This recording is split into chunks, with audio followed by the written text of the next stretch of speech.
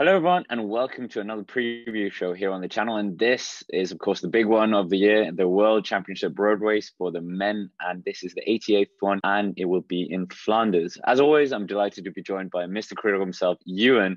And Ewan, when I say the World Championship Road Race for the men, what springs to mind? Well, what springs to mind is nations. Yes, the riders will not be riding for their trade teams. Instead, they ride for their respective home nations. This race happens in September every year. It is one of the most exciting races to watch on your televisions, incredibly unpredictable, very different dynamics. And we're in the spiritual home of cycling this year in Flanders. For the 10th time in the history of the World Road Race Championships, we will be visiting Belgium. And I'm very, very happy to be here to see some of the fine sights of the history of cycling. So anyways, Ewan, what awaits the riders for this, you would thought, the amazing course on the homeland of cycling? Well, to celebrate 100 years of the Rainbow Jersey, they will be covering 267 kilometers from the Grote Markt in Antwerp, going to Leuven, the home of Stella Artois Lager, of course. Over the course of this race, they'll be covering 2,000 gain, over 42 classified climbs over the routes, which includes cobble climbs and paved ones combined. Well, where are we going? That's the big question.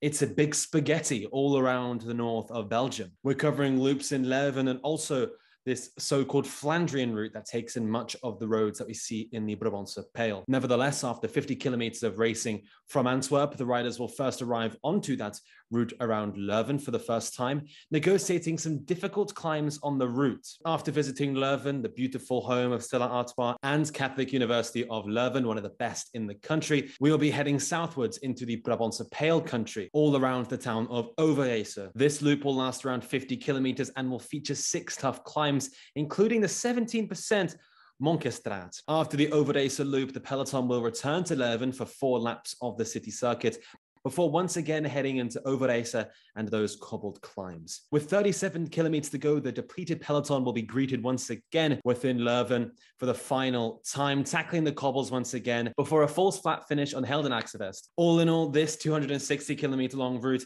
is tough, it's Flandrian, and what more could you want from our road race world championships?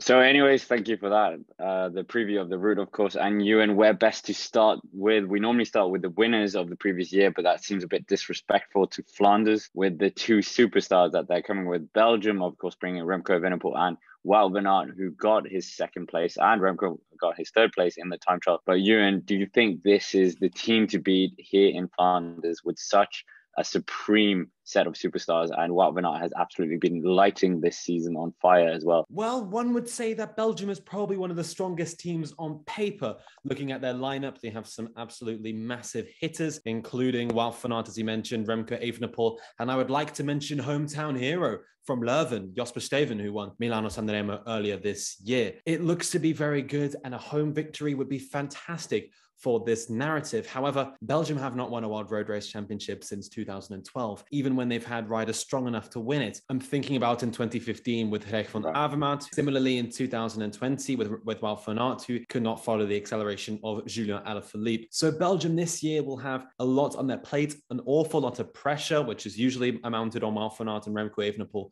usually in their home nations.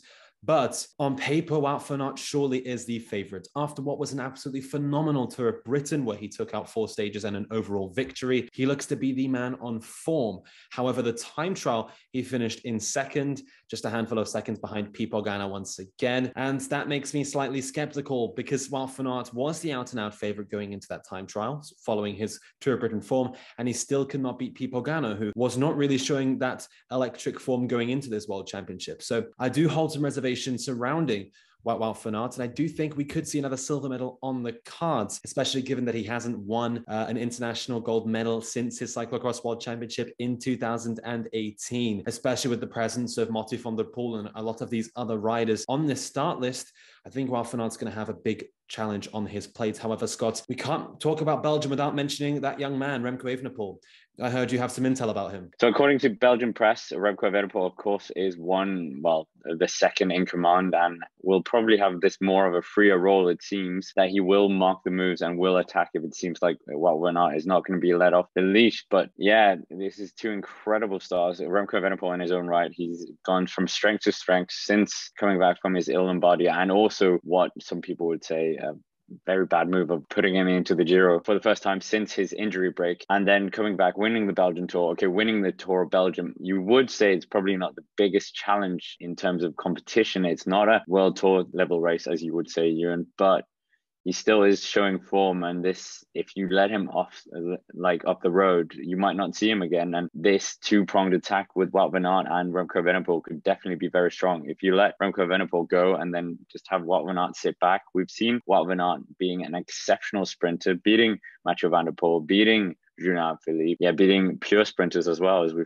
saw in the first stage of Tirreno Adriatico this year. There's nothing really he hasn't shown he can do other than the real high mountains. Let's also not forget about Remco. One thing you have to mention about Remco is the fact that he won Drijvenkoers, which takes place on the roads all around Overijse. So Remco knows how to win on these roads. And Wout van Aert could not win the Brabantse Pijl, which also finishes in Overijse. So I think it's going to be interesting to see how Belgium pan out. A lot of big hitters here on that start list. So, Ewan, it's very common at the World Championships. We have all these superstars in one team. They aren't normally trade teammates. And Remco Evenepoel and Wout van Aert, two of the biggest stars that we have in cycling right now. And do you think they can work together? We've seen Tom Boonen with Philippe Gilbert. Sometimes that didn't work. We've seen the Italian teams. They normally blow up at the World Championships and not able to work together. And do you think these two riders could potentially be a problem in terms of egos? Well, I know that every rider within this long list is a native Dutch speaker, so language should not be a problem in communication and so forth on the day. In terms of the big hitters in this team, yes, there are many that don't ride together. In fact, there are only very few on the start list who actually are in the same trade team. And we've seen Belgium sometimes in the past not work perfectly harmoniously. And this year at the Olympic Games, we would have thought that Belgium would have had more cards up there in the finale when they did not. And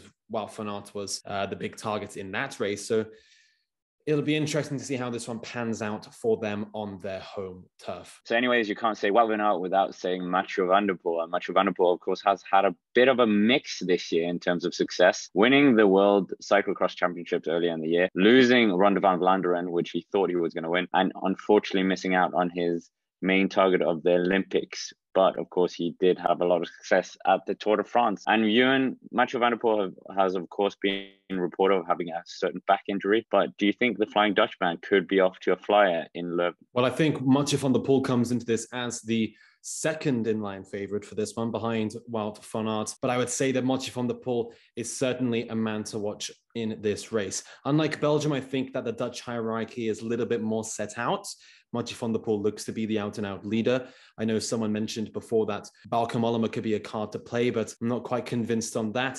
So Mathieu van der Poel goes into this with full command of his Dutch squad. The Dutch squad have been very good in terms of their women's racing, and also the men have come very close to taking success in the past years too. So I'm very excited to see what Mathieu van der Poel can do. He, of course, won the Brabantse Pijl back in 2019. So he knows the roads all around Overijse. And let's not forget, he finished second there last year behind Julian Alaphilippe. The finishing circuit in Leuven suits him: short, sharp climbs and cobblestones. I think van der Poel's sharp acceleration is almost unrivaled within the bunch. So this does look like Van der Poel has something to win here, and the characteristics of the course would suit him. Can he go for a flyer? Well, that is certainly on the cards. We've spoken about that before in a different video on the channel. Check that one out above. And Van der Poel could certainly do that. And on a route like this, it's going to be attritional and very, very tough for riders to sustain their momentum and their stamina throughout the race. So we'll have to wait and see. No rain is forecast, so I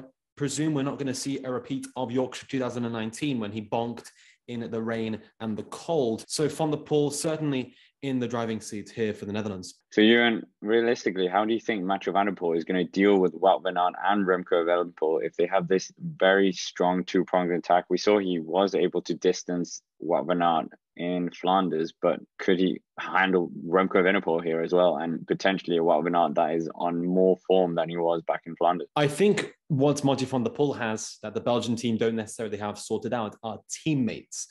With Mathieu van der Poel at the moment, there's Danny van Poppel, who's going from strength to strength at the moment. There's no chance he's going to finish on the podium, I don't think, but he's going to be a key player in this. He showed form in the Benelux Tour as well. Also here is Sebastian Langeveld, who sometimes pulls out a monumental ride on his day. Of course, he finished on the podium in Paris-Roubaix back a number of years ago. Similarly, we have the likes of Mike Teunissen and Dylan van Baarle, who also are real engines on the flat. So I think the Dutch team are going to control this race with a very, very tight fist, which could strangle the hopes of Belgium in doing those long-range attacks in what is going to be a very, very attritional race with a lot of climbing, a lot of short and steep tests on this Flanders course. So the Dutch team, I think, will just have to play a very different strategy to the Belgian team. And I'm sure with everything that Belgians are saying in Het Nieuwsblad and the Dutch-speaking press, they could be able to read that quite easily. So anyways, one rider we can't not talk about is, of course, the defending champion, Julian Alaphilippe, who won a spectacular win in Imola. And Ewan, how do you see the French superstars' chances at this year's race? Well, the French team are probably one of the biggest wildcards in this World Championships. They're managed by Thomas Voeckler. They're headed by the reigning world champion, Julian Alaphilippe, but they have plenty of cards to play. Alaphilippe looked fairly strong at the Tour of Britain, getting close but no cigar to Wout van Aert. Let's also not forget that Julian Alaphilippe won the Brabantse Pijl last year, which features very heavily in this year's parcours. And the French team is coming here with multiple cards to play. I'm looking specifically towards Florian Sénéchal, who's going from strength to strength, following his Vuelta a España victory and also his win at the Primus Classic. Benoit Cosnefroy is here, who finished third at last year's Brabantse Pijl and also finished on the podium at the European Championships. He's not afraid of these short, sharp cobble climbs, as well as a recovering Anthony Turgis of France, who is coming into this following a spell of poor results. But let's not forget that he was an absolute superstar over the past 2 seasons in Flanders. So the French team really can control this race and be a nuisance to the likes of Belgium and the Netherlands. They don't have quite the big hitter as Wout van Aert and Mathieu van der Poel. Yes, Alaphilippe is a superstar, but he's not quite the Flandrian classic titan of Van Aert or van der Poel. So I think the French team here go into this with a strategy that will just be to disrupt and to disturb the teams going into this with the hot favorites. So France could certainly get on the podium, but with which of those riders, that is the question. You can't say the World Championships without last year's hosts of Italy, of course. They're coming with a very strong squad, including the defending European champion now, Sonny Colbrelli. And Ewan, this squad is very interesting. Gianni Moscon, the bad boy of cycling here as well, has shown good results at the World before. But do you think that the Italians could potentially come together here and do a good performance for the Italian nation? Well, Italy are not afraid to work for their leader. We've seen this at the European Championships over the past 4 years. Yes, they've won it over 4 consecutive years successfully. And Sonny Colbrelli is the next heir to that throne, coming into this as the leader. Sonny Colbrelli has been winning non-stop over the past couple of weeks, winning the Marco Pantani Memorial Race, the European Championships, as well as the Benelux Tour overall, and a stage win there on his own. So Colbrelli certainly goes into this as one of the hot favorites. If you're wondering about his cobble ability, well, he's always been up there in cobble races. In fact, he won the Brabantse Pijl as well. He took out that victory in 2017, and I think he certainly comes into this as one of the key favorites. If it comes down to a sprint, well, Colbrelli does have the legs on him. He's shown over recent weeks that he can go out solo. He can hit it out on the hills, beating Remco Evenepoel even at some points. And I think Colbrelli is certainly going through leaps and bounds in terms of his form. And I'm sure this would be a first that we have a continental, national and world champion potentially within our ranks. So you mentioned De Brante's Pijl quite a lot of previous winners. And of course, one of the Italian teams finished on the podium this year. And that was, of course, Matteo Trentin. And do you think potentially Matteo Trentin, the UAE Team Emirates star, could help Sonny Colbrelli or even take a result for himself? Well, Matteo Trentin has done very well at international one-day racing in the past.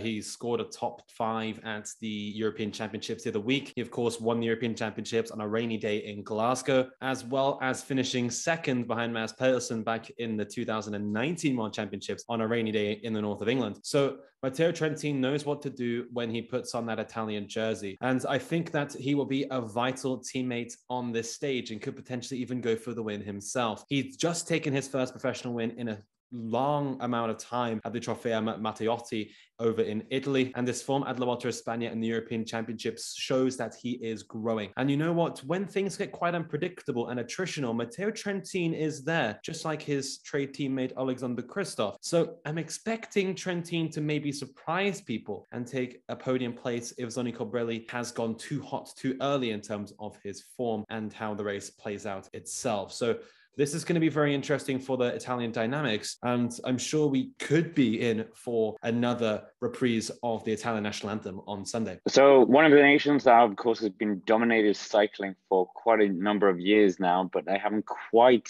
done it at the Worlds. And that is, of course, Slovenia. And they are bringing Tadej Pogačar, Primož Roglic, and a former junior road race champion and under-23 world champion as well in the former Matej Morohic. And Ewan, do you think this small nation of Slovenia with such big superstars could potentially add another cherry on top of this amazing cake that they've had for 2021? Yes, I think they could certainly be up there. I have no idea what to expect from Roglic or Pogačar. We don't really know how they're going to react in this cobble Flandrian style scenario, but I'm sure Roglic especially will take it in his stride. It feels like his style of racing may be waiting to be discovered. And in terms of a leader, well, they look to have Matej Mohoric, who had an absolutely fantastic Tour de France and looked very good later on at the Benelux Tour and also at the Classica San Sebastian. So I'm expecting big things from Mohoric. He likes an attritional race. He rides very smartly. So potentially the Slovenian could do something special on this course. In terms of backup, well, Jan Tratnik is here. He rode an absolutely phenomenal Olympic Games road race working for Tadej Pogačar. And they also have Luka Mezgec as well within their ranks, who could go for a win potentially, but we don't know quite how well he can ride on the cobbly hill circuits. But Mezgec certainly could be an engine to use up for one of their multiple cards to play. So Slovenia will be a big discovery on Sunday, but I'm sure they will definitely be here to show their jersey at the front of the peloton. So anyways, of course, now we come to my home nation of Denmark, and they have a very strong team. Of course, this 2019 winners, and the team, of course, are still mourning the loss of Chris Anker Sørensen, of course, who passed away, and our thoughts are with his family. But Ewan, this team that Denmark are bringing is absolutely sensational. You've got Kasper Asgreen, the Ronde van Vlaanderen champion, who also finished fourth at the World Time Trial Championships recently. You've got Magnus Cort, who was absolutely running riot at the Vuelta a España, and also Michael Valgren seems to have woken up for the right time of the year, as he normally does. He's had a sensational record at the World Champs for Denmark in the past number of years. This team, absolutely phenomenal. Mads Pedersen, of course, here as well. And do you think the plucky Danes could potentially pull off another medal and even get that world title yet again? Well, in terms of the most exciting team award, I think Denmark might be in line to get that one. They have a number of cards to play, as you mentioned, of course, former world champion and last year's Gent Wevelgem champion, Mads Pedersen, who's going to go into this as one of the front runners. He hasn't quite shown the form over the past couple of weeks, but you never know from Mads Pedersen. He seems to bring something out at the least expected time. Similarly, Magnus Cort has been in the headlines, but I hold a caveat for Magnus Cort because he hasn't won a one-day race since 2017. All his wins have come from either time trials or from stages in stage races. So I'm not sure if he's quite the classics rider, but his attributes certainly do lean themselves towards one-day racing, whilst Kasper Asgreen, the reigning Ronde van Vlaanderen champion, I would say, is going to be quite marked at the weekend. So if people look at Kasper Asgreen and don't notice the likes of Michael Valgren or Mads Pedersen go up the road, then I think Denmark are going to be quite the threat here. Outside of Magnus Cort, their riders do have very, very good one-day racing records and have taken some very, very big races. Michael Valgren, of course, has taken Het Nieuwsblad in the past. Asgreen, of course, the Ronde van Vlaanderen and Idri Harderwijk winner. Mads Pedersen, we've mentioned his attributes, as well as bringing into the equation Miguel Bial, as well as bringing the likes of Miguel Honoré into the question, who came very close to victory at the Classica San Sebastian early this year. So Denmark are going to be showing us fireworks all across Flanders, as they have been doing for the past number of years. And don't be surprised if you see a Dannebol on that final podium in Leuven. Let's hope so. But of course, you can't say Denmark without looking at our neighbor, who is very active right now in the cycling world, and that is Norway, the recent winners of the Tour de l'Avenir. Of course, the Tour de l'Avenir champion is not in this race, but nevertheless, they are bringing Alexander Kristoff, who came very close to the Rainbow Bands in 2017 at the Bergen World Championships. And Ewan, of course, Alexander Kristoff has a phenomenal record in Flanders, Ronde van Vlaanderen champion, and multiple podium finisher as well at the race. Do you think potentially the rider from Stavanger could have one good race in him, or won the last World Championships to challenge for the top spot? Well, when things get unpredictable, Alexander Kristoff is usually there. He's a very good one-day racer. Yes, he's 35, I believe, and looking towards a new team next year, Intermarché. But he's still a very good one-day rider. He finished third at the Ronde van Vlaanderen last year. He's given us some good results over the past number of classic seasons. And Norway come into this maybe as an underrated squad. Of course, on this start line, we also have Marcus Hørgaard, who took a stage win early this year at the Arctic Race of Norway. Rasmus Thiele, who had a very good early season spell in Belgium, as well as Odd Christian Eiking, breakout star of the Vuelta a España, and Vega Slake-Lengen, all of which have been very, very strong over Grand Tours over the past number of years. So Norway really here enforced in numbers, but we'll have to wait and see if they can really rely on their older leader, Alexander Kristoff. But the way the World Championships work out, especially on a cobble circuit, could mean that it will be very unpredictable and quite surprising in terms of the victor, just like it has been usually with Alexander Kristoff's big wins. So anyways, normally at the World Championships, we normally get a surprise package. Just looked at the 2019 edition where Mads Pedersen won, and we could potentially see some of them challenging in the top 10. And Ewan, who's on your radar with potentially getting a top result at the World Championships? Well, there are plenty of factors in play, but some of the other big favorites could include the reigning champion of the Brabantse Pijl, Tom Pidcock. John Degenkolb, who recently finished second in the Eschborn Classic in Germany. Let's not forget Michal Kwiatkowski, the 2014 champion, as well as Michael Matthews, who came close to victory back in 2015 and 17. Elsewhere, we could see Sam Bennett have another shot at the Classics, as well as Zdeněk Štýbar of the Czech Republic. So anyways, now we come to our favorite part of the show, and that is, of course, the predictions round. And last year we got very close with it between the two of us. But Ewan, who is your podium for this, the 80th edition of the World Road Race? This is very, very difficult. However, I'm going to say that third place goes to Matteo Trentin, second place goes to Wout van Aert, and first place goes to Mathieu van der Poel. However, I would not be surprised. I add the caveat, I wouldn't be surprised if a Dane wins this solo. Which Dane that would be, I don't know, but I could see a Dane winning this one solo. However, for the sake of my list, Mathieu van der Poel is my world champion. Yeah, I'll answer that for you. So my third place finisher is Matej Mohoric. Wout van Aert takes second place yet again for a second year in a row, in a fourth event in a row at the World Championships. And then Mikael Valgren takes the second title for Denmark at the World Championships. So, yeah, what a surprise, me choosing a Dane at the Worlds again. So for this week's bonus round, it's going to be where will the defending champion Julian Alaphilippe finish? And as a fanboy of Julian Alaphilippe, I'll let you go first, Ewan. Well, I will be swearing on my French visa that I think Julian Alaphilippe will finish in 14th place on the day. I think Julian Alaphilippe will finish in 27th place. So anyways, that's it for this preview. As always, make sure to subscribe to the channel and let us know down below who you think will win the World Championships. And make sure to check out our stream that we'll be doing, the commentary live stream of the event as well on Sunday. And yeah, that's basically it. Thank you very much for watching. And of course, have a nice day.